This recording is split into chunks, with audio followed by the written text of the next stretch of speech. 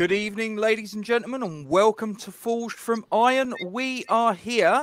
You can see who's here. We've put it on the thumbnail. We've put it in the titles. You can see the guy that's below us. We've got a live Q&A with the one and only Mr. Tony Cottee. How are you, sir? How you doing, Rob? How you doing, Duke? I'm all good, thanks. I'm just a bit worried about some of those pictures you put up at the start there, just before it went live. There was a few really young, awful pictures of me, but hopefully it's not too scary tonight. What I did is I looked for a photograph of you in each of the kits that you had during your time at the club. So I started sort of like in the 82-83 season when obviously you made your debut, and went right the way through. So yeah, the one that was really difficult was the scoreline kit, the last kit of your first spell. That was a really difficult one to try and find a photograph of you in. Yeah, I vaguely remember that one. Yeah, it was a bit of a weird kit, that one, wasn't it? But we did have some good ones. The Boys of 86 one was obviously a good one, and I like the early ones, and even the big baggy ones, baggy shirts of the 90s were pretty good as well. So yeah, that's probably another story, that one. Well, as a sort of like a tribute to yourself, as you can see, I've adorned myself in the... Yeah, had to be done, Tony. Had to be done. Before we get stuck into things, I'm just going to play this little promo just for our friends at Iron Supporting Food Banks, for you lovely people at home. Forged from Iron is proud to support Iron Supporting Food Banks. They are a group of West Ham United fans and friends inspired by the work of other football fan food banks around the country. They collect food and cash donations from Newham Food Bank in Beckton, who supply 7 distribution centres in the borough, 7 days a week, and hand out several hundred 3-day emergency food packs every month to families in need. They are also working with other groups to improve conditions for vulnerable adults and children in the Newham community.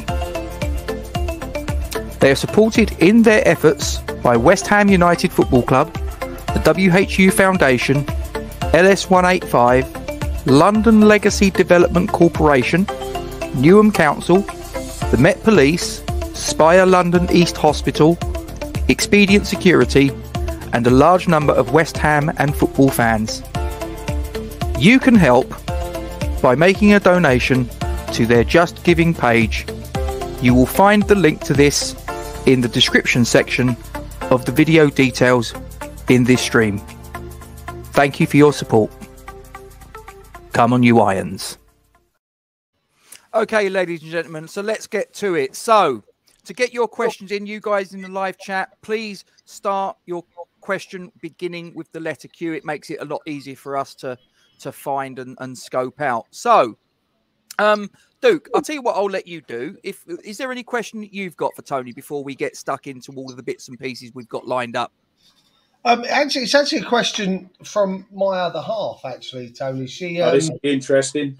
She texted to me the other day. We were talking about you scored several memorable goals over the course of over your career, really.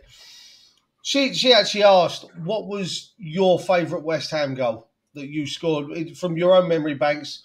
What was your favourite West Ham goal? I mean, the obvious one, it sounds a bit ridiculous, really, when you think of how many goals I scored, Duke, but the first goal really is the one that always springs to mind for me. You know, as a West Ham fan, to play for your hometown club and score at the age of 17 and beat Tottenham as well, 3-0. You know, as far as debuts go, it doesn't really get much better than that. I think technically my overhead kick against Forest, which I think was, I don't know whether it was 87 or 88. I think it was 87. Might be wrong on that, but it was Upton Park. We won 3-2, and the only I actually scored 2 overhead kicks for West Ham, but one went in the top corner and the other went through the goalkeeper's legs. So I think the one that went in the top corner was probably technically a better goal than the other one. Yeah, I mean, anyone who saw me play or anyone who's seen videos will see most of my, not all my goals, but most of my goals were poachers' goals, really. You know, I was a goal scorer. I wasn't going to get the ball and, you know, well, very, very rarely get the ball and beat 4 players and put it in the top corner. I just wasn't that type of player. You know, I was very much a penalty box player. And most of the goals in football come in the penalty area, believe it or not. Sometimes people sort of think, "Oh, well, really? I didn't know that," but it's sort of pretty obvious. If you watch football and you see where the goals come from. So you won't find too many spectacular goals, but the Forest one, and certainly my debut goal, although not spectacular, that's the one that sticks out for me. Was the Forest goal, was that the one where the ball was crossed from our right flank and you're on the back stick and you go up and you do like a scissor kick? You got it, Rob. Yeah, and Waldy tells me it was a good cross. I actually said it was head height and behind me, so it wasn't a good cross from Waldy, although he claims it was. But no, it was one of them where I've tried it so many times in the training ground. Me and Frank used to do it all the time, overhead kicks, and most of the time the balls were going on the railway line and hitting the corner flag and everything. But this one just called it flush, and there's no better feeling as a footballer when you connect and you hit the ball flush and it just flies in the top corner. And it was just, I knew it was a special goal, and I knew it was a goal that you're very rarely going to get in your career, and to score that goal and then run towards the chicken run was just a great feeling for me. Did you know the moment you made contact with it, that's going in? Well, I did, but because I hit it so hard and because I was probably no more than 10, 12 yards out, by the time I've whacked it, it's probably half a second from leaving my foot going into the top corner. So you haven't got too much time to think, but I knew that it was sort of at the right angle, the right position, the right time to try and execute it. And it was just, I just, on that occasion, it just went straight in the top corner, and by far the best goal I ever scored in my career. There was one goal, I did a little video montage, which hopefully I'll have time to show you before we part ways, Tony. But there was one goal, I can't remember what the season was, but it was in front of the North Bank. The ball's played through to you, and you literally, you've gone past the goalkeeper and you're walking it towards the net. And you're about sort of like 2 feet from the line, and you boot it over. No one's anywhere near you. Were you tempted? It might have been really cheeky, but were you tempted to sort of stop the ball, get down on your hands and knees, and nudge it over with your head? The goal you're talking about, Rob, I know exactly what goal. It was against Orient in the FA Cup, and the ball was a very, very icy pitch, and the ball was played forward to Kevin Keane, and Kevin done a dummy, and I don't know whether he sort of meant to dummy it to get it himself, or whether he'd done the dummy for me. A bit like, I can't compare Kevin Keane with Pele, but you know the one in the World Cup where he dummies it and runs around the goalkeeper type of thing, that type of incident. And of course, because it was a frozen pitch, no one could sort of scramble back. And we was actually playing in trainers, believe it or not. It was that hard, the pitch that day. And by the time I got the ball, I literally just, I would never have done what you said, because I'd like to think I was I had a professional attitude, and I wouldn't sort of, stop it on the line and back heel it in or get down and head it or something stupid. I'm sure it would have sort of gone down in history as an amazing goal if I'd have done it. But you very rarely get in that position where I was sort of on the goal line, and by the time the last defender got back to me, he was sort of still on the penalty spot type of thing. So it was a strange old goal, but I remember it well. Good. Right. Okay. We've got several video questions, and also from the guys in the live chat. And you guys, if you think of any questions you want to sort of fire into Tony, as I say, just begin it with a Q, as it says on the ticker at the bottom, and we'll do our best to get as many of them into Tony as possible. So, Duke, what's the first video question you've got for Tony, please? First one we've got is from young Jake over West Ham Unofficial. Hi TC, it's Jake from West Ham Unofficial. I hope you are well. Hello to Gatesy and Duke as well. Just a quick question for you, Tony. Would you rather play up front at the moment in their current form with Antonio or Scamacca? Which one do you think would bring the best out in you? Cheers, guys. Oh, good question, Jake. I think being the player that I was, forget the other two boys, being the player that I was, I think probably Scamacca, because I think I can't describe him as a target man, because I don't think, I think that's a bit unfair to him. I think he's got a little bit more than that about him. But he's a big, tall boy. He's learning the game, obviously, at the moment. And I think I could probably play off him. I watch him at times, and I feel like he needs someone like me up front with him. If I was to play with Mickey up front, I watch him all the time. I go to as many games as I can. I do not know what Mickey's going to do. I don't think anyone does. I'm talking about Antonio, obviously. No one knows what he's going to do. So to play alongside him would be a bit difficult if you don't know what your mate's going to do. So, although I would love to have him in the team with me, I think the answer to the question is Scamacca. And, you know, as I say, I do feel a little bit sorry for him. We had the same sort of thing with Haller, really, you know, where he was up there. And, you know, he's obviously a good player. You only got to look what he's done since he's gone to Ajax. And, you know, at times, all right, there was times where you think, come on, you can give us a bit more. I get that. But there were times where the service wasn't brilliant. And you're looking at him thinking he needs help. Hopefully, David Moyes will try Antonio and Scamacca up front together at some stage. I don't know what game it might be, but we do need to have a look at it to see if it works. I thought we might have seen it at Old Trafford. I made the journey up there. I was quite lucky. I got some tickets quite late in the day and made the journey up there. And I was keeping my fingers crossed that we was going to see Scamacca and Antonio at some point. And I think that when Scamacca got the yellow and then the subsequent foul, straight away I knew that he's getting hooked here. We're not going to see Antonio and Scamacca. And it was such a shame. But I think that they could be a good partnership. The game to have done it would have been the Bournemouth game. I mean, you know, to play with what felt like 3 holding midfield players against Bournemouth to me was just crazy. I mean, it was a wonderful result, but it was a really, really poor game. But if ever you're going to try 2 players up front, surely the Bournemouth game would have been the one. Man United away, I get it. You know, listen, they've got some good players. They're not. I don't think they're a particularly good team at the moment, but they've got some really good players. Man United. If you played 2 up front, you know, you can get into trouble with him, you know, if they overrun you in midfield. But against Bournemouth, surely that would have been the ideal time to try those 2 up front. Absolutely. Duke, what have we got in the live chat for Tony? So there's a few in there. I'm going to throw up it's a question from Night on the Tiles. He says there he had the pleasure of meeting you in Lyon last year and that you're a great down-to-earth fella. Had a great time. But his question is, who was the craziest player you played with and also against? Against probably Gaza. I think when I was in the England squad with him, I had sort of 2 to 3 years of having fun with Gaza. And, you know, he was just crackers, absolutely crackers. And a wonderful player, as we all know. But there was definitely something missing there in terms of his behaviour at times. But I think if you'd have taken that away from him, you wouldn't have had the same player. So sometimes I think you have to put up with that. And there's been many players over the years who are just a little bit different. And, you know, you've got to, sometimes when you get genius, you get a troubled soul. And, I mean, George Best is another one who immediately sort of springs to mind. But I had great fun with Gaza in terms of players I played against.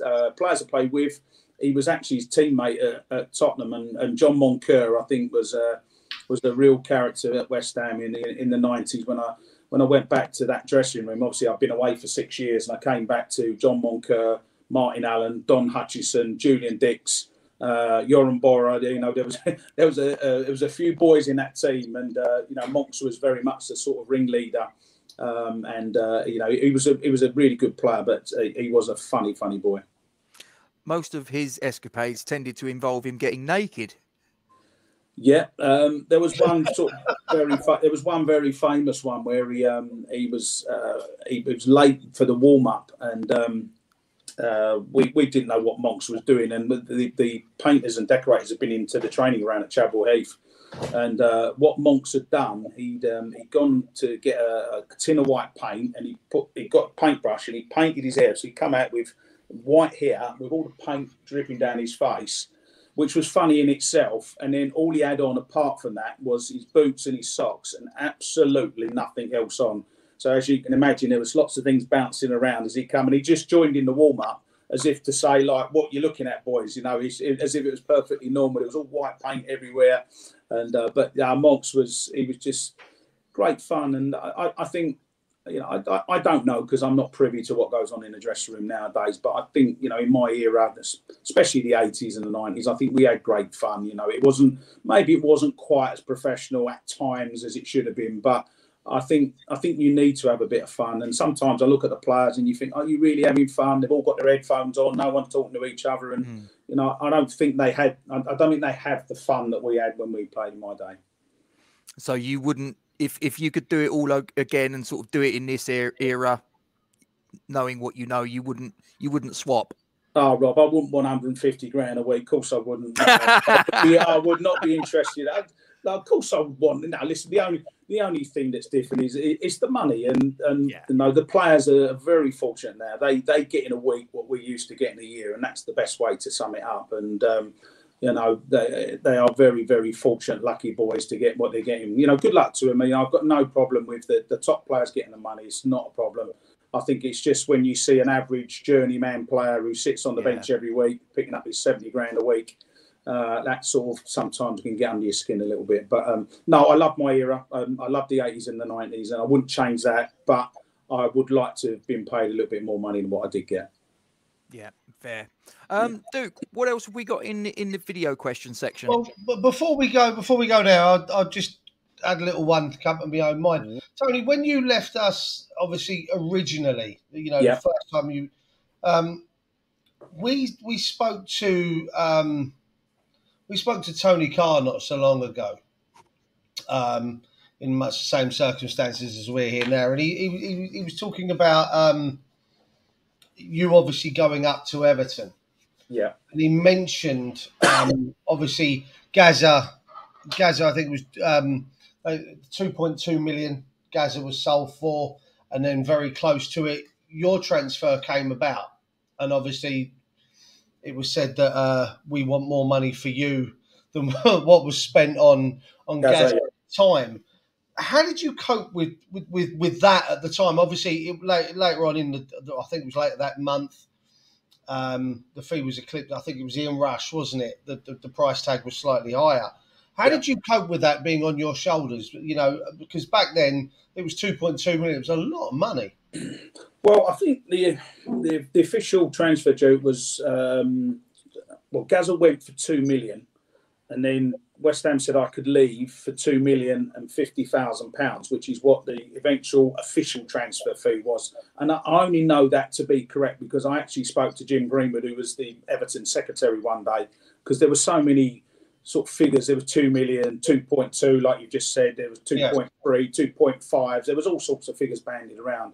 But as far as I know from the Everton secretary, it was 2,050,000, and the 50,000 making me worth more than Gaza. And then you're quite right, Ian Rush then arrived from Juventus back to Liverpool, but that was obviously involving a foreign club. So I was a British record between two English clubs, and my records actually stayed with me until I think it was September '89, like for a whole year. And then Gary Pallister, believe it or not, as a defender, went from, I think it was Middlesbrough to Manchester United for 2.3, and that obviously beat the record then.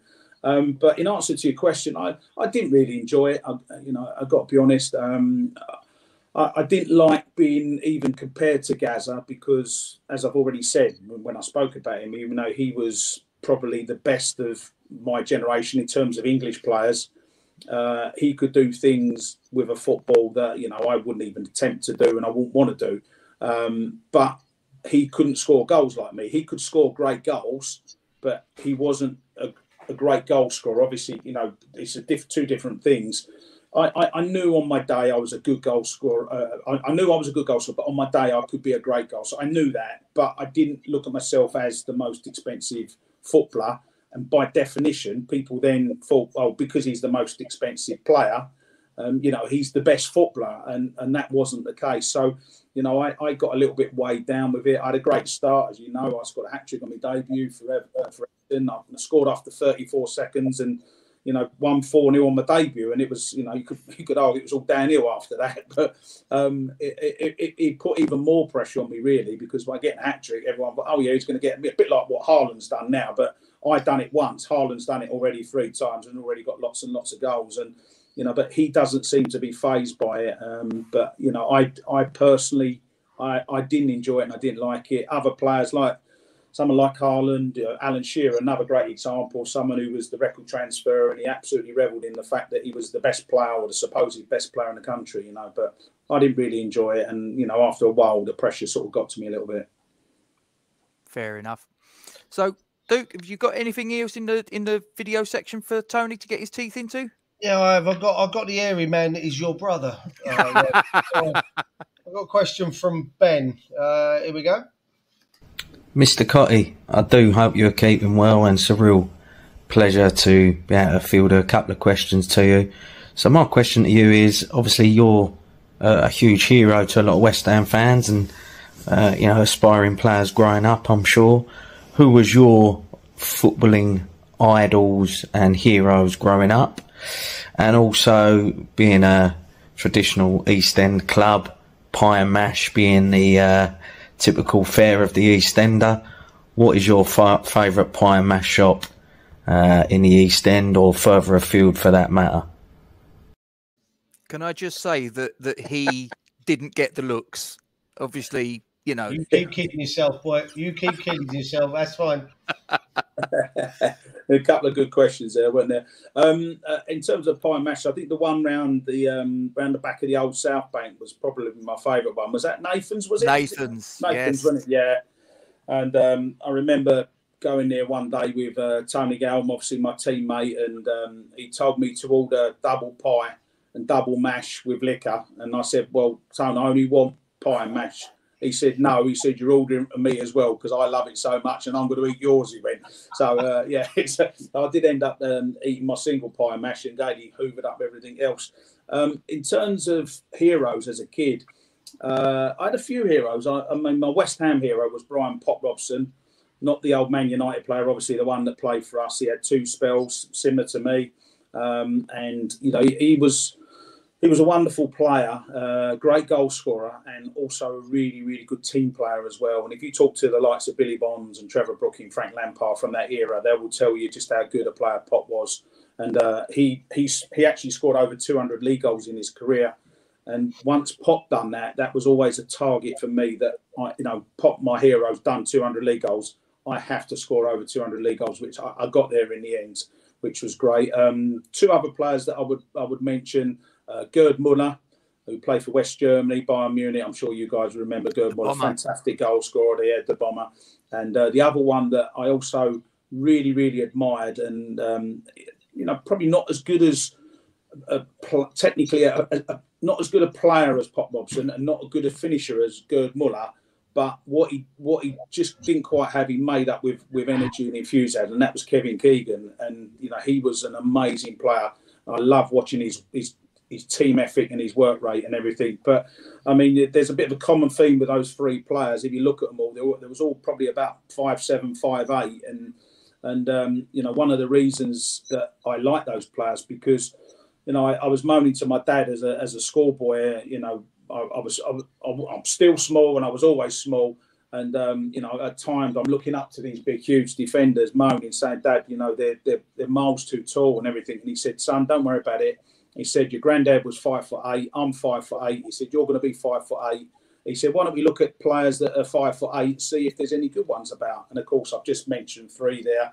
And there was other players. Even Pele was only 5'9". So it wasn't about being 6'3". It was about players that could perform and play well. And if there's a lad ain't been too bad who's 5'6". Messi ain't been too bad, is he? Let's be honest. So and Maradona, of course, 5'6". So it's not always about being. I know I love Erling Haaland. He's 6'4", etc. I get it, but it's not always about being 6'4". Fair enough.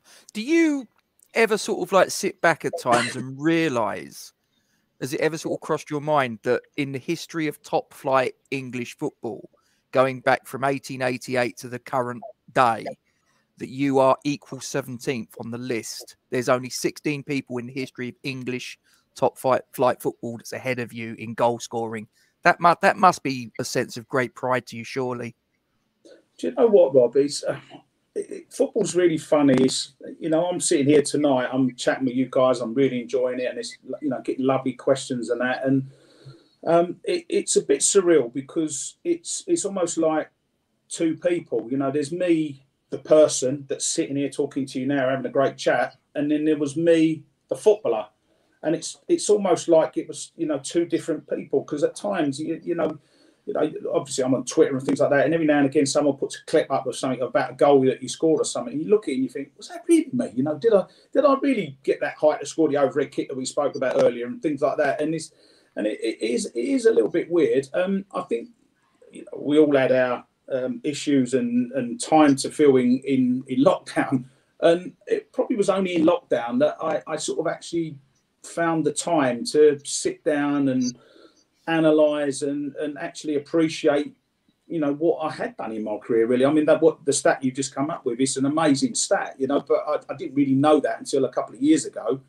I didn't even know that I was West Ham's first ever Premier League hat-trick goal scorer. You know, I was the first player to score a hat-trick in the Premier League for West Ham. I didn't know that. And it's only when you sort of reflect on things and have a look at it, and, you know, no one can take that away from me. There could be 3 million hat-tricks over the next 1,000 years, but there'll only be one player scored the first hat-trick, and that's me. And, you know, you, as I say, you just don't appreciate it at the time. I think you don't have time. And it's probably a little bit like when you have your kids, like, and they're sort of 2 and 3 years of age, and you really want to appreciate how great he is and everything, and then all of a sudden you blink and they're 10 years of age, and then you think, oh, you know, I wish I could sort of go back to when there was 2, and, you know, and it's gone at the moment. And I don't know, I'm trying to give it a sort of an analogy of how I feel about it, but it does feel like it's 2 people. There's me, the person, and then obviously there was me, the footballer, and you know some great achievements, but you don't always have the time to appreciate him. You say about you scored the first Premier League hat-trick for West Ham. I actually remember the first time I ever saw you play. And I'm going to take you back to the 25th of October, 1983. I was 7. Yeah. And you was one of 11,000 in the ground. Yes. I was on my dad's shoulders and I watched you score 4 goals. Yeah. And in that moment, you became my first well, actually, no, you became my first hero, not just football. You became, in that moment, my hero. I'm like, he scored 4 goals. We won 10-0. Of course, I'm thinking that we're the greatest team in the world, which we are, but we're not at the same time, sort of thing. But yeah, that was my first experience of a match at. What a first game, eh, Rob? Not bad. Not bad. Surely your dad must have said to you, it ain't like that every week. So. Every week. I don't think he wanted to sort of burst my bubble, to be honest. And it's quite interesting because I latterly found out that it was also the first game of Gonzo from Hammerschat. That was also his first game at West Ham. Yeah, so a little bit of a coincidence. Yeah, I mean, and again, like, you know, that was a historic game. You know, we haven't scored 10 goals since then. Haven't done it before, haven't done it since. And again, you look back and, you know, I only scored 4 goals twice in my career. You know, once that game for West Ham, and then 4 for Everton when we beat Sunderland. And, you know, that was the only 2 times in my career. So, yeah, look, what a great first game, though. Wasn't bad, I've got to say. And, yeah, it was the first time I read up on it. It's the first time that 10 goals had been scored in a match in the League Cup, and I think it's only ever happened one other time. I think Liverpool beat Fulham, didn't they? Yeah, correct, yeah, that's the one. But yeah, a little trip down memory lane for me there, Tony. So thanks for indulging me. Duke, what else have we got in the live chat, mate? I'm actually going to skip a few questions because I want to get this one in, because this one made me smile. It's from the Dugout Football Channel. Yep. And I'm going to add my own little caveat to the end of it as well. But they've asked, would you ever be tempted to go on Strictly Come Dancing or I'm a Celebrity? On the other side of that, have you ever been offered? So there's 2. Have you turned them down? Would you do it? What's the deal there? So I'll give you guys an exclusive here. I did do a trial for Dancing on Ice. Oh, hello. And I actually thought I was really, really good. Bearing in mind, when I used to skate as a kid, I was awful. And the reason I was really good is because the guy was holding my arm and I was skating around with him. And that was why I was so good. Again, it's quite funny. I've done the sort of all the sort of the practice, and, you know, the sort of, I suppose it's like an audition really. And what I didn't realise is one of the other people doing the audition was a guy called Anthony Cotton, who is in Coronation Street, I do believe. So I don't think they really have an Anthony Cottee and an Anthony Cotton at the same time. So obviously I lost out on that one. And I've also filmed Tipping Point as well. So I've been on Tipping Point, and I'm due to be on. Ben Shepherd, of course, big West Ham fan, and the show is due to be. I think it's going to be on sometime before Christmas, so everyone can watch out for that. I can't tell you how I got on or how I did, for obvious reasons. But the question's not about that. It's about Strictly. Would I do Strictly? Not in a million years. I really admire Tony Adams for doing what he's doing, but I just don't think I could go through with that. I would love to do the jungle. I would 100% would do the jungle, but I don't know. At the moment, I can't see myself getting anywhere near it unless I do something really stupid or something happens along the line that makes me a little bit more famous. I can't see it happening, but you never know in life, I suppose. Oh, I couldn't think of anything worse than going into a jungle and eating. I mean, some of the stuff that they have to eat is just like, oh no chance. No. Yeah, I'm gone. I can't even watch it. Joe, my other half, Tony, has a video of me and my son. I think it was just over a year or so ago, watching one of the episodes, and the two of us. He's 8 years old now, and literally the two of us are sitting there covering our eyes. I'm heaving, he's heaving. Just at the thought of what we're watching, these guys are putting the grubs, and I'm like, no. And then he's copying me. He's doing exactly the same thing next to you. She had a video on her phone, and I watch it back, and he's everything like they mimic you, didn't they? The kids. Yeah. He's doing everything literally in time with me. I've never seen anything like it. He's We took him to West Ham now. This is the only place where we differ, me and my son. Took him to West Ham, and he's like, oh, do we have to go? Get in there. We're going. And he sat there with his feet up on the chair next to him because there was no one else next to him, head in his phone, playing on his phone. I'm sitting there singing along with my daughter, who's 18, and he's sat there with his face in his phone, absolutely uninterested, 8 years old, taking him to West Ham, and I'm going to disown him, I think. I can't have it. But my daughter... She loves going. I wouldn't worry about that too much. I had a very similar experience. I've got twin boys, and I took my twin boys to their first game at the old Upton Park. We was in the Championship. We got relegated with the great team of 2003 that managed to get relegated unbelievably. And anyway, we was in the Championship, and I took my two boys, first ever game. I looked round after half an hour, at which point we was 2-0 down at home to Wigan. And my two boys had their Game Boys, and they was like that, and they wasn't even looking at the game. Exactly the same experience. But now my boys are now 24. One of them's a season ticket holder, and the other one's a big West Ham fan as well. So there's still time, and there's still hope. You just got to keep persevering with it. Obviously, you were from Forest Gate, was where you was born. Is that right, Tony? Well, Forest Gate Hospital, Rob, which is in West Ham. So yep. The hospital was sort of run right along where the railway line was. It was along that road there, sort of between Maryland, along that road. I think I was born in '65, and it was knocked down in sort of late '60s, I think. But actually, on my passport, the birthplace is West Ham. That's what it says. So it's, although it was Forest Gate Hospital, born in West Ham. So for me to have a passport, and every time you get your passport, it just always tickles me. Birthplace West Ham, and I think that's absolutely brilliant. Was there ever any moment along your pathway of becoming a West Ham fan that there was anyone that might have sort of possibly taken you off the right path? Was there ever a neighbour that tried to take you to Spurs, or an uncle that tried to take you to Arsenal, or was it was always going to be West Ham and nothing was going to change that?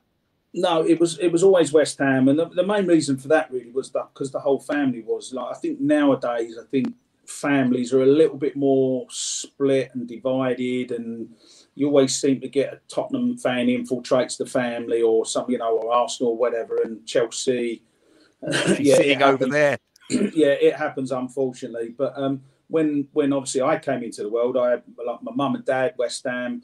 My aunts and uncles are West Ham. My granddads, nans and granddads are West Ham. And I think my great-granddads had gone to the 1923 FA Cup final, the White Horse final. So, my great-uncle was a founder member of the supporters club. So it was, the whole family, the first 18 months of my life, I lived in East Ham, and then we moved out to, I think we went to Wickford, and then eventually came back and settled in Collier Row in Romford. But all my family were very much East End, proper East End family, and everyone was West Ham. So there was no one trying to influence me. The only person that tried to influence me was my schoolboy friend, who his name was Cole Cowley, and he was a big Arsenal fan, and we played in the same Sunday team together. And anyway, so I would have been 9 years of age, and we was on our FA Cup run of 74-75. And my mate Carl, he said, "Oh, my dad's got tickets to go to the quarter-final where we can watch Arsenal beat West Ham." I said, "Oh, great." I said, "Can I come?" And I got permission. My dad allowed me to go. Obviously, Cole's dad took us. I think there was 3 or 4 of us went to the game. They had 3 Arsenal, and I was West Ham. And of course, it was the muddiest pitch you've ever. I don't know whether you've ever seen it on YouTube. It was just the most ridiculous game of football ever. There's puddles everywhere and mud, and we actually won 2-0 at Highbury, and I was at the game, and I gave them so much stick. And he never mentioned about me supporting Arsenal after that. I'm not surprised, actually. And then I got to see the semi-final replay against Ipswich at Stamford Bridge. And then my dad couldn't get tickets for the final. So unfortunately, I didn't go to the Fulham final, but I made up for it 5 years later. I went to the Arsenal one at Wembley. Well, you've seen one more FA Cup win than I've seen. I was there in 2006, and I thought I was going to get to see it should have been the FA Cup. And I always remember turning to my best mate who was sat next to me, and I just said to him, the ball comes out, I think it was 4 minutes that the fourth official put up. And at that point, I turned to my best mate and I went, quotes unquotes, we're going to win the cup. And as I turn around, this ball's dropping out of the air, and running onto it was Steven Gerrard. Dream shattered. Rob, my experience is even worse than that at Cardiff, because I was at the game with my mate. We went to the 80 Cup final together. So, of course, we celebrated together. And then we're sitting there watching the game. The same thing, ball goes up, just gone into injury time. And he looked at me and he went, what do you reckon? I said, we'll be all right as long as the ball don't land at Steven Gerrard's feet. And that's exactly what I said. Oh, no. And then, of course, the ball went up in the air, and, you know, a phenomenal goal, as we know. But, it was quite prophetic what I said, really, in many respects. Not one of my finest quotes, I don't think. Oh, dear. Duke, what else have we got for Tony? I've got a video question from Paul. Let's get this one going. Good evening, Mr. Tony Cottee. This is Paul. Let me just quickly say it's a real honour to be able to ask a goal-scoring hero, childhood hero of mine at West Ham a question. I've actually got 2 questions for the price of 1, so I'll try to get it past the censors and get it in. What I'd like to really ask is that going back to 85-86, which of course is a glorious year in our history, do you actually think that when Frank came and you were up front with Paul Goddard, as John Lard had intended, that would have worked? Obviously, Paul Goddard got injured. I think it was at Birmingham. Frank transitioned up front, and we went on to have that great season where you both were phenomenal. But actually, for taking a step back, do you think with you and Paul Goddard up front, with Frank as an attacking midfielder, would have also delivered the goods? I'd be interested to know what you think about that. And that sort of leads to my second bit about, given how great 85-86 was, and I still even think about it now, could you pinpoint, do you think, why 86-87 just didn't materialise? You scored a load of goals and Frank's goals dried up. Although he played quite well, I think, he just struggled to score, and I think Goddard was injured and moved on, and the goal scoring responsibility fell on your shoulders, as it did until you left. So I just wonder why, you know, given the high hopes we had going into 86-87, why that didn't pan out as we'd have liked. So yeah, I'd like to hear all about it. Thanks very much for your time. Short and concise as ever, Paul. Thanks for that. There's a couple of good questions in there, though, wasn't it? I mean, it's quite unbelievable, really, when you look back at what John Lyle was trying to achieve at the start of the 85-86 season. Because, I mean, I'd been in the first team for 3 seasons. I'd been top goal scorer. And when I read in the newspaper that West Ham had signed another forward, which was obviously Frank McAvenny, I was actually fearful for my place, because I was thinking, well, I'd come through the academy, you know, and the player that normally makes way is the academy player, and the players that have cost a lot of money, they're the ones that are going to play. So I went and had a chat with John Lyle. I went to his house, I rang him up, I said, John, can I come and see you? And he went, yeah, of course. This was just before pre-season started, and I went to his house in Abridge and I explained, you know, I was a bit worried about my position. He went, don't worry about it. He said, you're going to be starting, you're my goal scorer, not a problem. I said, well, how's it going to work? And he said, I'm going to actually play you up front with Paul Goddard. Now, bear in mind, I'd had a really good partnership with Paul Goddard in 84-85, where we'd also scored lots of goals between us. He said, I bought Frank to play as a number 2. He's going to play in the hole just behind you two, what you would now call a number 10.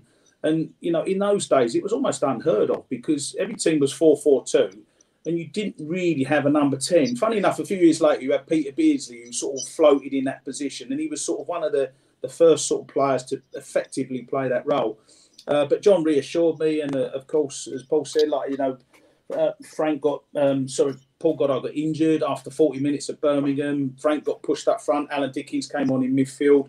We went to 4-4-2, and then we won the next home game. But we had a poor start to the season. That was the only win in the first 7 games, and ultimately that, everyone goes on about the weather and losing at home to Chelsea, but I think that start to the season really, really cost us. And me personally, I didn't score in the first 6 games, and that probably didn't help things. If I'd have scored a few more goals, then perhaps we only needed 1 or 2 more points, and we would have been able to have beaten Everton in the last game and won the league. So great frustration, for not just for the players, but for all the fans and everyone who went through that season. And then the second part of his question, 86, 87, I think we all had high hopes. We started the season really well. We won 3-2 at Old Trafford, but I think we was top of the league after 3 games.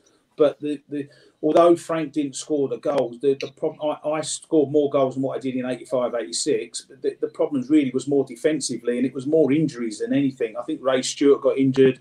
I think Alvin got injured. Tony Gale got injured. And so what was the mainstay of our defence? I think even Parksy was injured at one stage. And we just didn't have the squad. 85, 86, we had pretty much the same players play. A bit like Leicester in 2016, where they had the same team, the same players, no injuries, no suspensions, no European football to worry about. Exactly what Leicester had in 2016, we had that in 85, 86.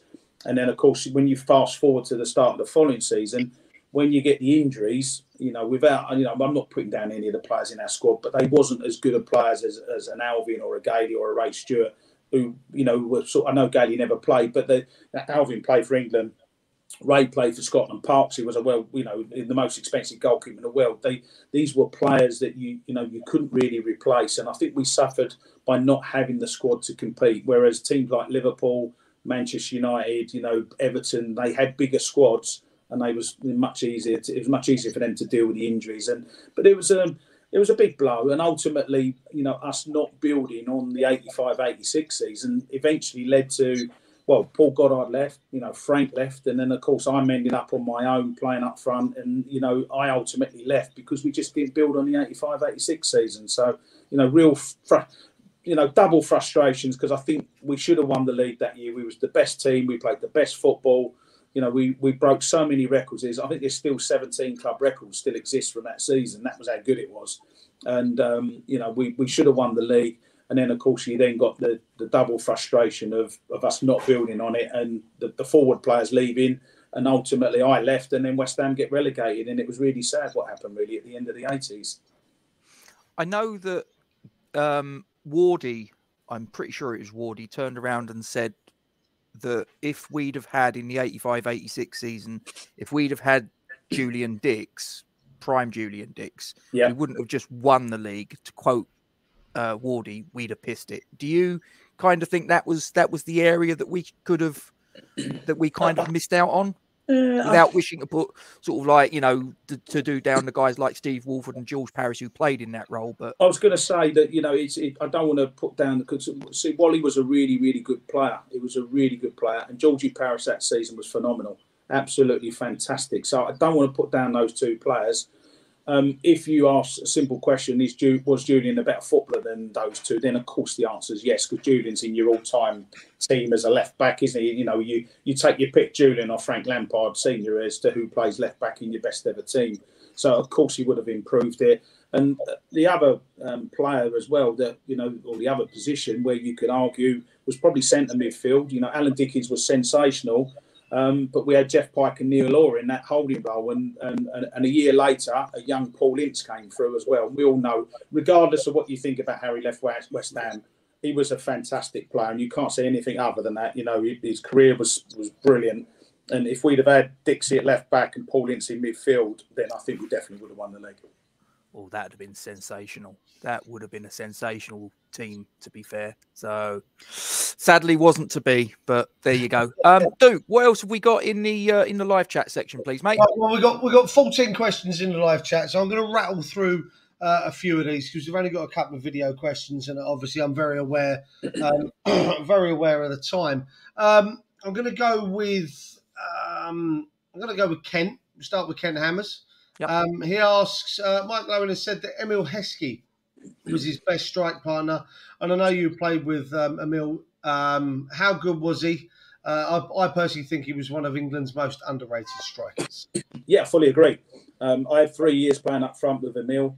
And, you know, he's right. Michael Owen did say that, you know, how good a partner he was. I love playing up front with Heskey, and he was perfect for me at the stage of my career that I was at Leicester, because obviously by the time I got to Leicester, I was 32, 33, 34 in the 3 seasons that I played. I couldn't run around like I used to. Not that I did much running when I was younger, obviously, but, you know, that sort of running, I didn't want to run around, and I had a young 20-year-old kid playing alongside me who was absolutely fantastic. Smashed all the defenders around, and he took all the pressure off me. And, you know, as a result of that, we had a great partnership because I was scoring the goals. Emil was contributing in other areas and that, but he was a top player to play alongside. And, you know, I always say that Frank was my best strike partner, but Heskey's right up there. He was a great player to play with. Fair. Any others, Duke? Yeah, plenty, Rob. I'll tell you what, we'll go with another Rob. He asks, Tony, what do you make of our start to the season? And as a striker, our poor conversion rate in front of goal. Well, it's costing us at the moment, isn't it? You know, to be fair, as I said, Scamacca, I think he's done all right. He scored a few goals, hasn't he? You know, Antonio's lost his place, and I'd like to see the 2 up front. It's been a little bit frustrating, and I just feel a little bit that Moyes tinkering with the team. I'm not sure he quite knows what his best team is and what his best formation is, and possibly a lot of that is due to the big influx of players. You know, it's, in my opinion, miles too many players. I don't like 10, 12 players arriving at the football club. Last time it happened under Pellegrini, it was an absolute disaster. It's too much of a transition in the dressing room, and, you know, added to the fact that I know there was a lot of players left and you lost Nobes, etc. I get all that, but you know, perhaps could have done with maybe 3 or 4 top players, maybe pay a little bit more for them rather than getting players a little bit less money. But anyway, I'm digressing. But yeah, we need someone to step up to the plate now. I'm hoping that could be Scamacca, but, you know, again, like Rob was talking about records and sort of stats and everything, but the last player to score over 20 goals in the top flight for West Ham was me, and that was in 1987. So that is 35 years ago, and that sort of shows you really where the problem has been for the club over the last 35 years. You know, Jermaine Defoe was a good goal scorer. You had the likes of Di Canio, we've had Tevez, you know, we've had other good players at the club, but you just need someone, and they're so hard to find. I get that, and they cost a lot of money, or you've got to get a gem come through the youth system, like what happened with me, with someone who's going to come into the team and score goals. But we do need a goal scorer, because that's the difference. That's what takes you from 8th, 9th position to 4th and 5th, and that's where we've got to aim for. You know, I want to try and see us get in the Champions League, and we had a great opportunity last season that we didn't take, obviously, but, you know, it's been a couple of good years, and we all want to see West Ham doing as well as they can in Europe. Just before we go on to the next question, you said about, you know, you've got this thing, you've got Tony Cottee, the man, Tony Cottee, the player, the 2 different aspects, and you say there about you were the last top flight league goal scorer to get 20 plus league goals in a season in 87. Yeah. If and when that is eventually in the history books and someone else does get 20 plus goals in the top flight league, I'd imagine you'd be quite conflicted there, because Tony Cottee, the former player, will probably be quite disappointed. That's what you say. I would be gutted as a player, but as a fan, and listen, first and foremost, I'm a fan. I'm not a player who became a fan. I'm a fan who became a player, and I'm now back to being a fan. So as gutted as I would be about someone getting over 20 league goals, or over the 22, which is what I got, which is what they need to do, although I'll be gutted from a playing point of view, I will also be thrilled from a fan's point of view, because it will mean that we've got someone who scored us the goals, and it would mean that we're competing. We might win a cup off the back of it. We might get in the Europa League. We might get in the Champions League, because you've got someone scoring all those goals. So, yeah, all I've ever wanted, Rob, is what's best for the club. And of course, I want someone to get over 20 goals, because you know that means we're going to have a good season. Absolutely. So, Duke, we've got another video question for Tony. Before we go there, I'm going to link in what Tony's just said. Actually, you know, you mentioned there you were the when we got Frank, you know, you were the player coming through the academy, and you felt that your place was under under scrutiny, under threat, really, from Frank coming in until you spoke with John. I've got another question here from Robert. It says, have you seen anything of the youngsters, seen much of the youngsters? And if so, who do you think has a future at West Ham? Robert, listen, I'd love to say that I get the time to go and watch the academy, and I just don't really. It's not a question I can really answer. The only thing I can say is that Kenny Brown Jr., I saw him recently, a couple of months ago, and he was asked a similar sort of question and that. And I asked him afterwards, I said, is there I think he said it was, I can't remember if it was the under-13s or the under-14s. He said there was a sort of really good group of players coming through the system together. But as we well know, 13 and 14-year-olds is different to 15, 16, 17-year-olds. So I hope that they can, nurture these players and bring them through. And hopefully we can get a group of players coming through like what we had in the early 21st century, where we had all those fantastic players. But I'm sorry, Bob, I can't answer the question because I just don't get to see the academy, boys. Fair dues. Let's go into the video then. Who we got next? It's another Rob. We can't get away from Robs. There's so many of them. Here we go. Hi Tony, Robert Banks here. How are you doing? Just attached a couple of photos to this video from one of the highlights of your career. You may well remember that day at Upton Park. My question is about John Lyall. As you know, I'm doing a series of videos about John Lyall. I just want to know what he was like. How big an influence did he have on your career? And how was he as a manager? Can you put it into words, how big an influence he was? Thank you for all your years of service, all your goals and all the great memories, and hopefully speak to you soon. I've known Rob a long time, and I actually spoke to him on the phone probably about a month ago, and that. And he does producing some really good content on his YouTube channel and everything, which is great. In answer to the question, it's a question, as you can imagine, like there's sort of some sort of standard questions that you always get asked. What's your favourite goal? Who's the toughest player you played against? Also, those sort of questions. And one of the most frequent questions I get asked is, who was the best manager that you worked under?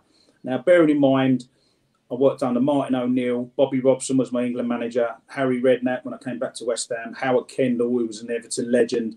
There's some 4 great names there that I would put right up there.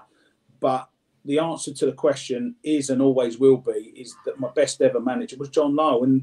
And to try and put it in context and words for Rob, everything that's happened to me since my debut is all down to John Lyall.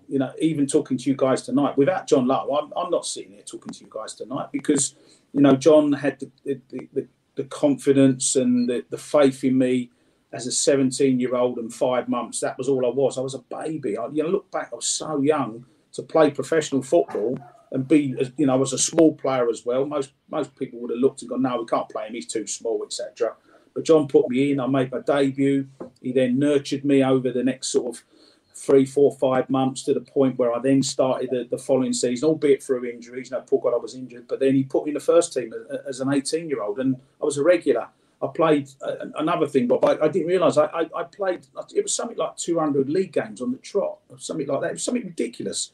And John Lyall always picked me, and he, I had a few bad spells, where you don't score, but John always had faith in me. So, in answer to the question, John was my best manager, and everything I've achieved and everything I've done since that debut, and I'm including my playing career and even working for Sky Sports. I don't get on Sky Sports if I've not played for West Ham. I'm not, I can only play for West Ham if John Lyall gives me the opportunity. So everything funnels back to that point. So I've got a huge amount that I owe to John Lyall, and it was so sad that he died so young back in 2006. He sort of left this world, far too early, and I think all the players that worked under, we all still miss him to this day. Yeah, I remember the FA Cup semi-final against Middlesbrough at Villa Park, and I always remember there was a minute silence that they planned, and I was there and started the minute silence, no problem at all. And then there was this lone voice that just all of a sudden cried out, Johnny Lyle's Claret and Blue Army, and that was it. Everyone just erupted, and it was not in any way, shape, or form. People that didn't understand the dynamic between West Ham fans and John Lyle might look at that as quite disrespectful. It was nothing of the sort. It was out of love and respect and affection for a great manager that we'd lost. Yeah, absolutely. And I think we had a very similar thing at the Bucharest game. Obviously, when our beloved Queen died earlier in the season, and everyone was meant to be a minute silence, and of course we all ended up singing the national anthem. Because John Lyle was obviously special to us as a West Ham manager, and if you're a West Ham fan, how what he means to you. And I'm not comparing John to the Queen, obviously, but the Queen. I've been alive 57 years, and I've only ever known the Queen, and it was again. I think it was a very spontaneous thing that the fans did. And, I think that's what I love about the West Ham fans. They can always do something spontaneous. Sometimes it could be funny. Sometimes it could be historical. It could be all sorts of different things and, different occasions, obviously. But I think sometimes when things like that happen, it puts everything in perspective. And as you quite rightly say, Rob, it's not done out of disrespect. It's done out of respect. Definitely. What else you got for us, Duke? Probably too much with the very little time that we've got left, Rob. Do some quick fire ones, Duke. Well, I'll be honest with you, the ones we've got kind of pertain to this season and Moyes' the negativity surrounding Moyes' tactics and stuff. And I don't really want to get bogged down with some of that. So what I'm actually going to do is I'm going to fire this one at you from Irish Tommy. Is there a club somewhere in the world that you would have loved to have played for other than our fantastic club that we have ourselves? Not Selangor. No, that was a nice holiday though. I did enjoy my time in Malaysia. Club in the world. I would have thought that most kids, and I think I would be the same if I was the 7-year-old. If I was 7 now, then I think most kids would say Barcelona, Real Madrid. I think that's a pretty obvious standard answer to come to the conclusion of. In terms of English clubs, at this moment in time, I probably would like to be at Man City, and I'd like to be Erling Haaland, because I think to play in that team of world-class players, whatever you might think of the club or whatever, you can't help but admire their football, and they play football the right way. They create so many chances, and if you see what Aguero did, got loads of goals for City, and Haaland's going to do the same for him. So, in terms of English club, I probably would play at City. Fair enough. I think we've got one video question left. Have we, Duke? Last video question. This will be interesting. Question for Tony Cottee. Big fan. The one thing I don't understand is his involvement with the PAI takeover bid, or thereabouts. I know it wasn't the only one, but nothing about the takeover made sense for considering what the owners wanted, the fans wanted. In ownership and stuff, and if they were fans, what was their real agenda? So nothing really made sense to me. So if you could clear that up, that'd be great. Anyway, come on your minds. Yeah, listen, it's a question I get asked a lot. My wife's just given me the 5 minutes for dinner, boys, by the way. So that was my dinner. No worries. No, we'll yeah. That's not an excuse to get out of the question. Listen, we all make choices in life, and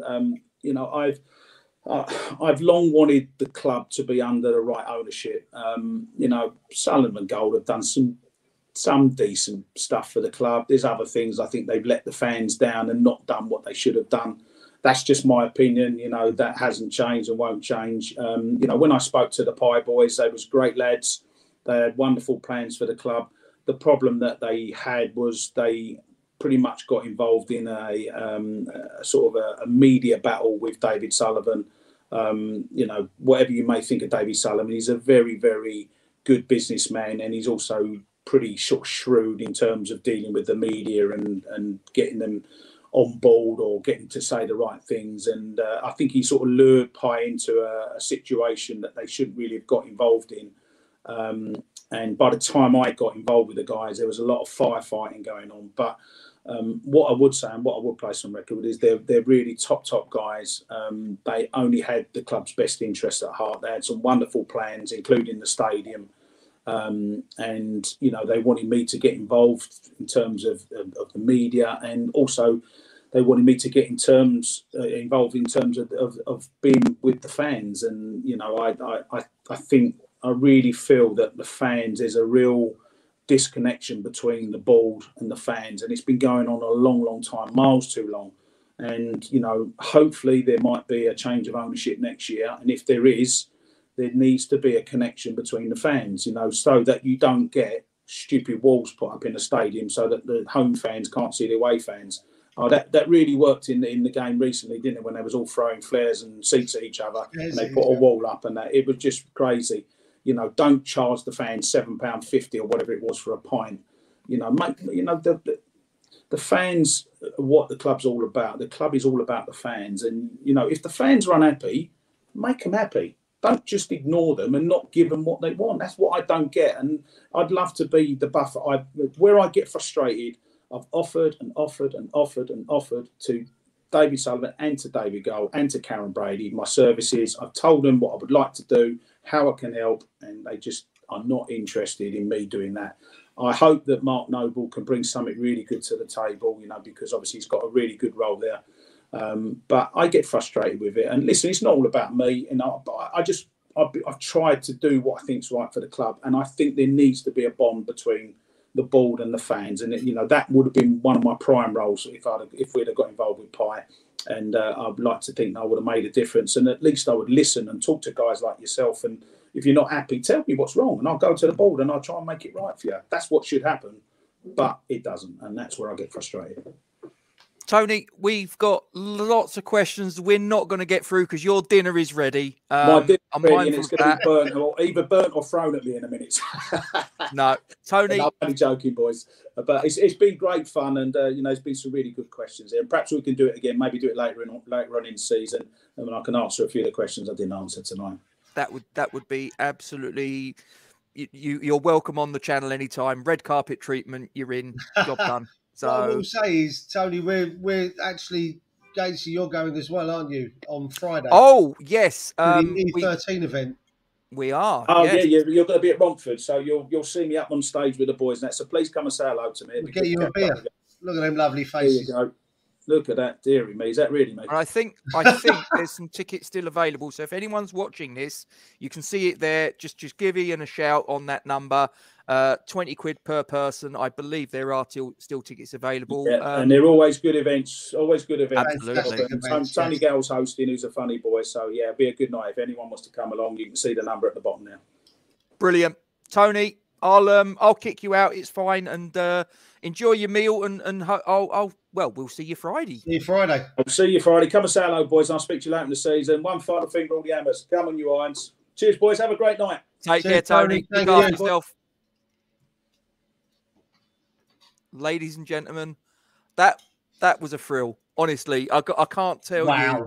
I can't tell you how much of a thrill that was. And believe me when I say that of all the interviews that we've done, every single one of them I've enjoyed. But you've got to understand from my personal perspective, as I said during the interview, and I'm sure that when I said it, Tony was probably quite embarrassed and all the rest of it. But he was my first, not just my first footballing hero, he was my first hero. Well, my first hero outside of my family. Okay? Yeah, I know what you mean. My first hero growing up would have been my dad and my granddad. Okay. So my first hero from outside the family unit was Tony Cottee. And I've just been speaking to the guy for half an hour. It's crazy. Absolutely crazy. Listen, you guys in the live chat, there was so many questions. I mean, I've still got 11 that are starred down the sides, Black Metal, Corky, Rob, I've got another, Singleton, I've got another one from you, Trudge, Adam Frankel, Cyber, we got yours in there, James, Kate, Miss Hammer 89, Lavoro 42. There were so many. There was a couple there that, I, if I'm honest, I would have felt slightly uncomfortable asking. That's me. Tony probably wouldn't have minded. There was definitely the one that cropped up towards the end that made me go, I don't want to ask that one. But, you guys are the ones that also make these shows. As Rob just said there, we've now had Stuart Slater, Tony Carr, David Cross, Ray Stewart, Tom McAllister, and now Tony Cottee. You know, we've interviewed 6 now, Rob, of childhood heroes, childhood icons of ours. We watched these guys growing up. You know, maybe not Tony Carr, but Tony Carr certainly developed some of the core players that we watched growing up. You know, there was, you know, Paul Ince, George Parris, Tony Cottee, these guys that all came through. You go, as Tony mentioned, you know, Carrick and Cole, Lampard, Ferdinand, you know, those guys. 2 years ago, nearly, Rob, 2 months, we started this channel, and never in a million years. And I say it every time we interview someone, and I mean it even more this time because, again, it's Tony Cottee. Yeah, I never thought we'd get to interview these guys. We never really, Rob, started it up to do any of that shit, did we? We started it up just 2 geezers in the middle of lockdown. Didn't really have much else to do. Let's do a YouTube channel.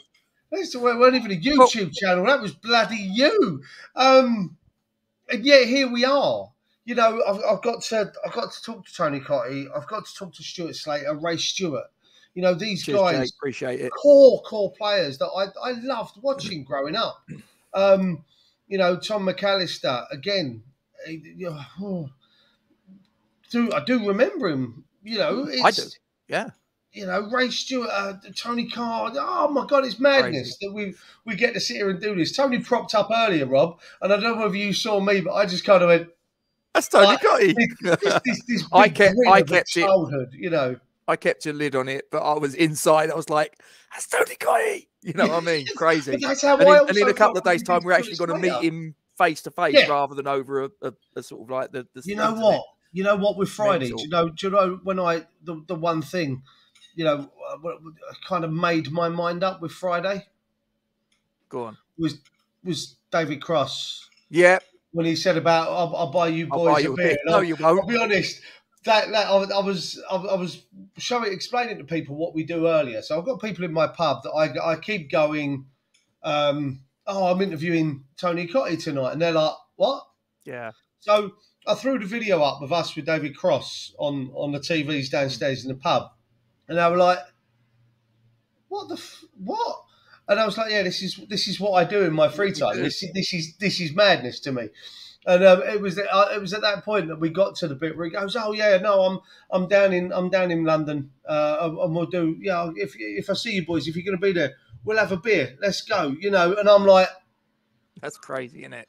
1980 FA Cup final winner wants to buy me a beer. I'm going. It's just madness, Rob. These guys, like I say, idolise these guys growing up, and here we are sitting here having conversations. What are you guys? There's 25 of you that are still watching. Well, 24 now. One's had a better offer. Have you got 3 minutes and 23 seconds of your life that you can sort of hang around for? Because if you do, if it's what I think it is, and there's that one guy, moment I want to talk about.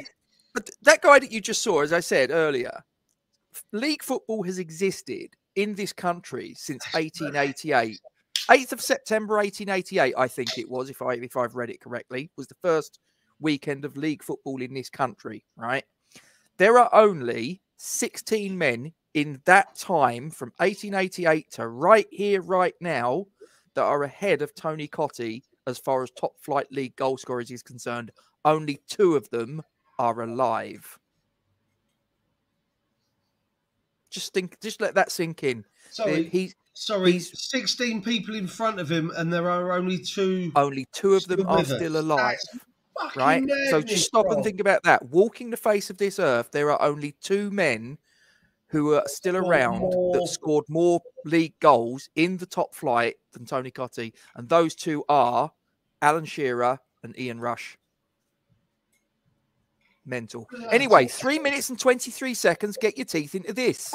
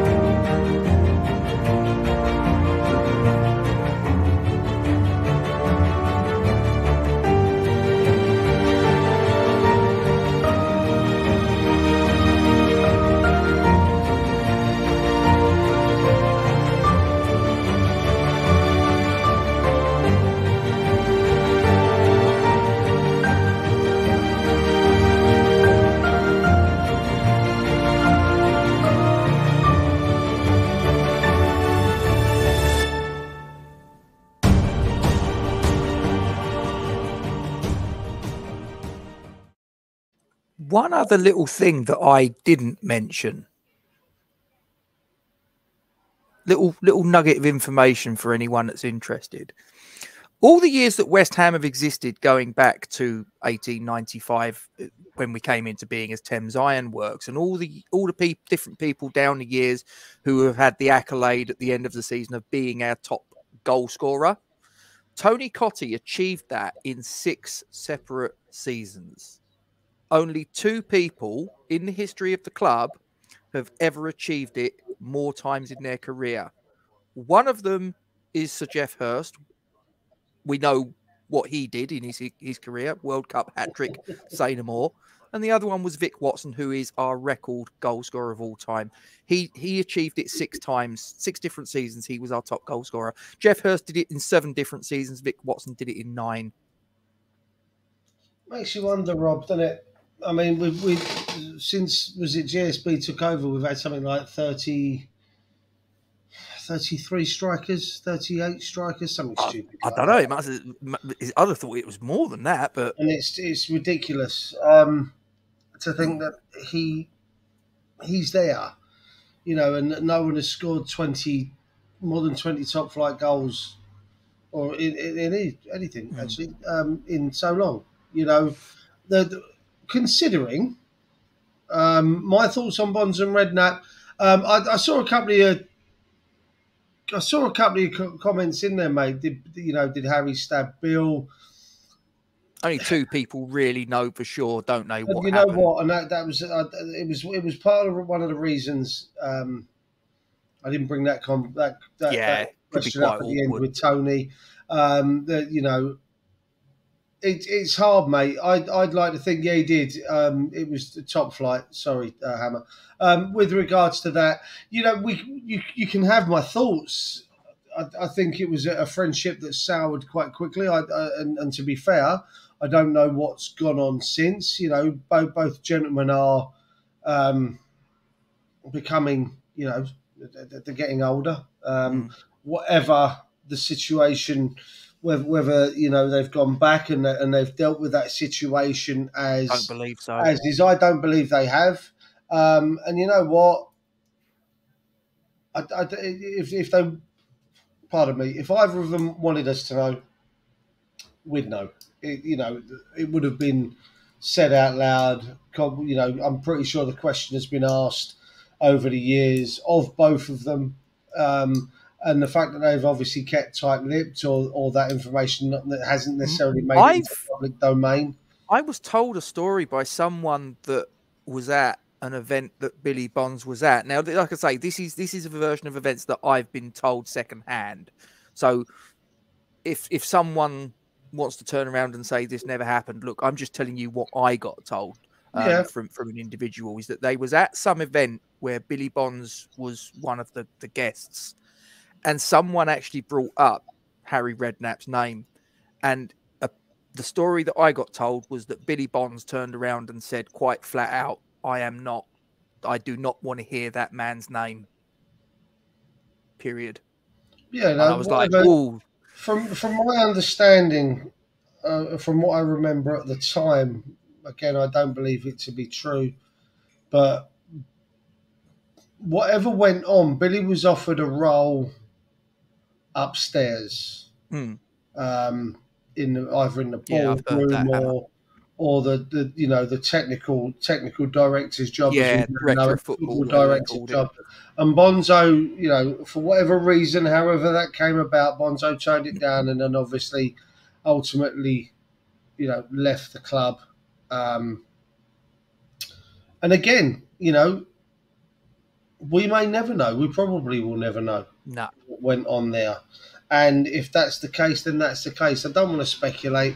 I hold both of them in high regards. You know, Bonzo being Bonzo. You know, the former players that we've spoken to, Rob. You know, Stuart Slater, Tom McAllister. You know, Ray Stewart. Even Tony Carr, even David Cross, you know, these guys spoke so highly of Bonzo. You know, and you know, when you talk to, we asked the question, didn't we? Who would you like to have at your side if there was to be a tear up? Yeah. And and they all hesitate. said, they all said, that Bonzo would be the man that they want at their side. I do believe, in answering your question from earlier, Hammer, that it did take too long for the club to honour him. But I can also say, I was about to say, it also took them far too long to honour Bobby Moore. I tell you what I don't like about this whole Bobby Moore thing is now how the current ownership kind of overplay their hand, in my opinion, with Bobby Moore. When you consider how brushed under the carpet we treated him as a club, not as a fan base, the club side of things. He was escorted out because he wasn't where he was supposed to be, etc., etc. You do know that David Sullivan gave Bobby Moore a job, don't you? Yeah. That's part of the reason why sort of like David Sullivan puffs his chest out and says, when Bobby Moore was being basically ostracised from West Ham United, he gave him a job. Now, whatever you think about David Sullivan, good, bad, or indifferent, that is a fact. And listen, it doesn't. I believe it was all of them. Actually, if I'm honest, I think it was mainly the Kearns family that was in harness at that point, because it was like late 70s, early 80s from my recollection.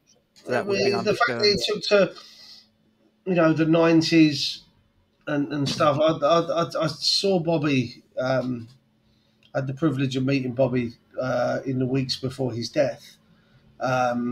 England Uruguay at the old Wembley. I think I've told this story on here before, Rob, about I went with just before the Italia 90. We lost 2-1. No, it was 0-0. Oh, okay, it was 0-0. Okay. And that's he correct. He walked around the corner, flat cap, big old sheepskin coat, and I was there with a couple of friends, and they were like, "Oh, it's John Morrison." Obviously, it was the sheepskin coat, Rob, and we were a fair old way away. I knew straight away who it was. I could, don't get me wrong, you could see some yellowing in the face. When I went up to him, I shook his hand, told him he was a hero of mine. I thought nothing more of it. We went round to go into the stadium to watch the 0-0 draw. I remember there being some ultras or some. We were sat with a load of part of the school kids. We'd been given tickets. We were buying them on the door. This is back when you could buy tickets on the door, and there was a load of a school that had obviously rocked up and had extra tickets, and they spoke to a couple of the stewards outside the stadium, and so I think it was me and about 4 of my schoolmates, and they sold us these extra tickets at the price that they got them at, which was obviously for the schools. So we ended up sitting with all these other school kids, and up in the stand above us there was some sort of ultras or a firm, if you will, and this and then a couple of weeks down the line, it might have even been the next week, that we lost probably our finest player in my opinion. Probably about it.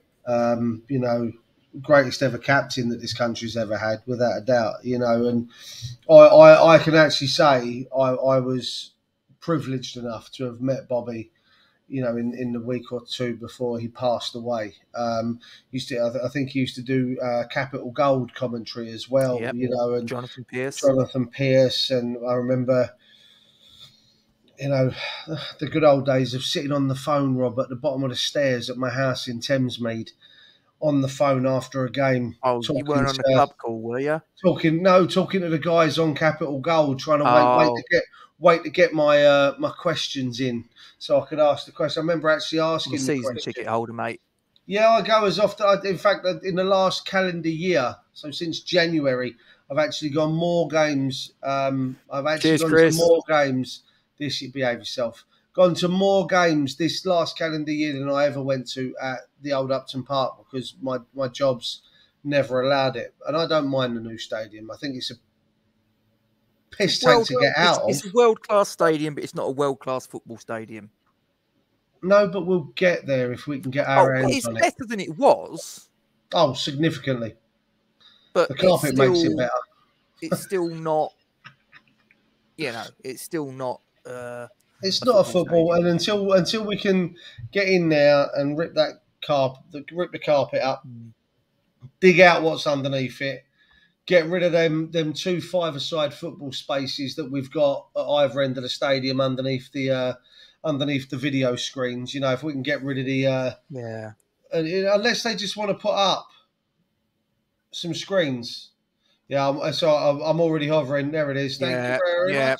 Get rid of that. I was hovering and waiting, Rob. I knew what was coming. Bye. Naughty grandma. If we can get rid of them 5-a-side football pitches at either end of the stadium, I reckon they should put nets up and do a little raffle for a couple of small 4-a-side games on them sections. A club could make some more money, and we might be able to spend them on another striker that don't score. Thing is, I mean, Hammer 89 makes a point, and I don't disagree with it. It isn't the same, but then again, football has evolved and changed. I mean, if you look at the Premier League era, it's now football doesn't have the same community vibe that it had pre-Premier League. When we was kids growing up, it's a completely different animal. It's not. I love it, Chris. Christopher, I love it. Absolutely brilliant. It's a different era. Premier League has changed everything. It's all money.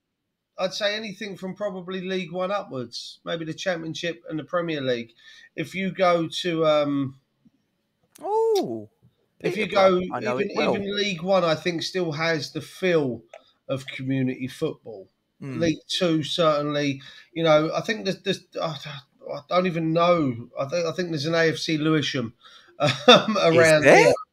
I think there is a non-league side that play just up Lehigh Road and around the corner. I believe is where they play. I mean, I grew up and I used to go down to the lower road in. Good on you, James. And I like I like Chris's comment there. Bring back the wooden rattles, flat caps. Hang on. Listen, if you're not getting a lid on a bottle into London Stadium, you definitely ain't getting a wooden rattle in. But you can take a flare if you're in the away section. Yeah. That's perfectly fine. I grew up, I used to go down to, when we first moved over to Thamesmead, I spent some years not going to Thamesmead Town, but going up to Welling with friends from school, Welling United Football Club. Went down to Erith and Belvedere, Rob, which used to be on the lower road in Belvedere. There's now a B&Q there, and an Asda's there now. I remember, that was where I played, Rob. That was when I did my knee and I was with, obviously I went to Gillingham or had trials at Gillingham. That was who I played for. That was my home ground. I used to watch them from 12, I think I was 12 and 13, become a ball boy down there, then got training with them and then signed on and played for them at 14 and 15. But that was back then when you'd come out of the changing rooms as a player and you go into the bar where the fans were. You didn't go into your own private section or you get in your multi-million-dollar car and fuck off down the road. This was, I mean, I know I'm only talking conference level, but you'd go, this was even then, you talked to, I think it was Crossy, and he said about he'd go in the bar and have a beer with some of the fans after the game and stuff like that, Yes, just we are, Hammer. Madness. We are on tomorrow. I'll be honest with you guys. I sent Rob a schedule on Sunday night, which meant... Oh, I think Tottenham are about to kick off. So if they score a goal or they concede a goal, you might hear my missus if we haven't ended the broadcast. I'm going to go down and watch it in a minute. We had a video yesterday, video with Tony today, video for the preview tomorrow. Yeah. Game on Thursday. Review Friday, which we're going to have to talk about, Rob, because neither of us are going to be about to do the review in the evening. Well, we've got one or two choices, haven't we? We're either going to have to do it immediately after the match. The problem with that is that we're then going to clash with every other channel that's doing it. And to be quite honest with you, if we're going up against Hammer's Chat, time. well, what I was going to say is maybe, but either that or we could just pre-record it and send it out Friday and pretend that we're actually there doing it live. They'll never know. So then, we got yesterday, today, tomorrow, game Thursday, video Friday, video Saturday for the game Sunday, video Monday, video Tuesday for the game Wednesday, video Thursday, video Friday for the game Saturday, video Sunday, and then that's it until the end of the World Cup. Yeah. So our 2 weeks are it's either video day or game day. Just looking here. No, Dimitri Payet is on the bench in answer to that question. Yeah, I took a look at that when they were playing the other day, Rob, and I was actually quite disappointed to see the Snake actually in the squad, to be honest with you. I'll tell you what, listen, regardless of what you say, whether he could keep it in his pants or not, allegedly, he was a great player for us. Yes.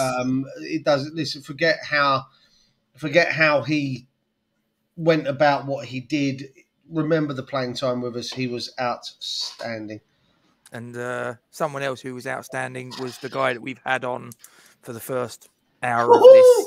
We just interviewed Tony Cottee.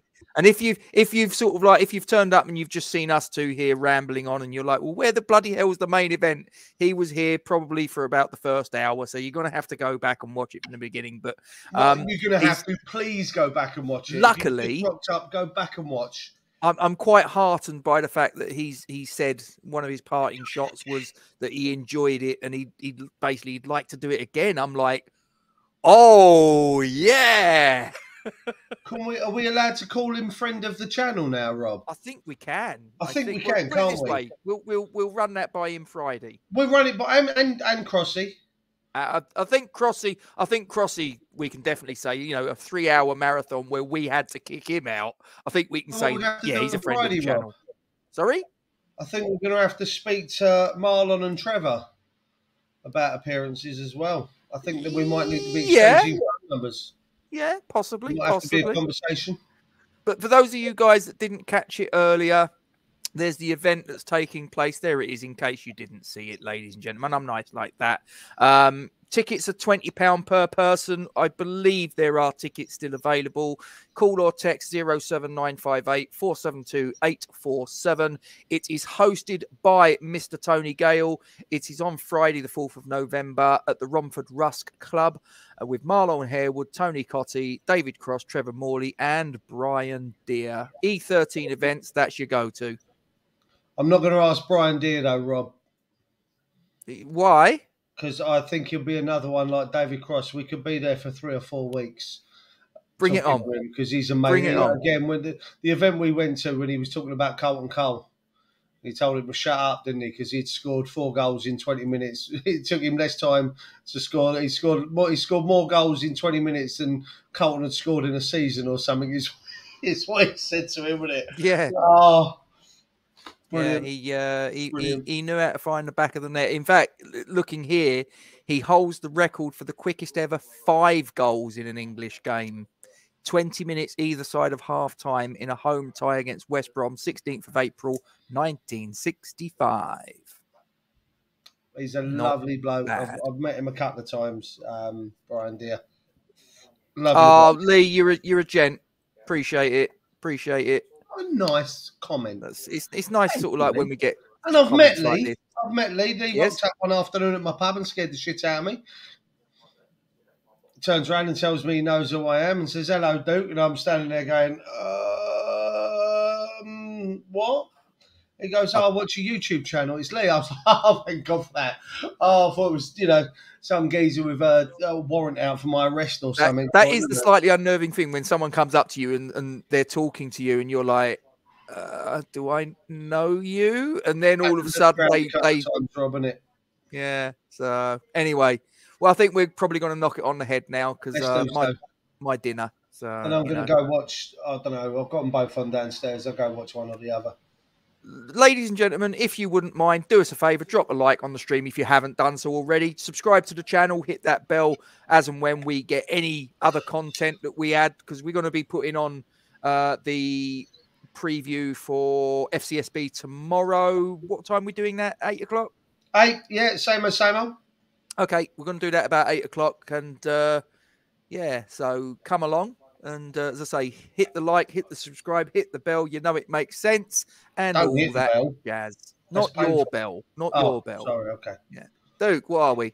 Massive, absolutely massive. And that's Forge from Iron, not West Ham. Yeah. And before we hit the outro credits, it's be rather remiss of me not to hit this button. Forge from Iron is proud to support Iron Supporting Food Banks. They are a group of West Ham United fans and friends inspired by the work of other football fan food banks around the country. They collect food and cash donations from Newham Food Bank in Beckton, who supply 7 distribution centres in the borough, 7 days a week, and hand out several hundred 3-day emergency food packs every month to families in need. They are also working with other groups to improve conditions for vulnerable adults and children in the Newham community. They are supported in their efforts by West Ham United Football Club, the WHU Foundation, LS185, London Legacy Development Corporation, Newham Council, the Met Police, Spire London East Hospital, Expedient Security, and a large number of West Ham and football fans. You can help by making a donation to their Just Giving page. You will find the link to this in the description section of the video details in this stream. Thank you for your support. Come on, you Irons.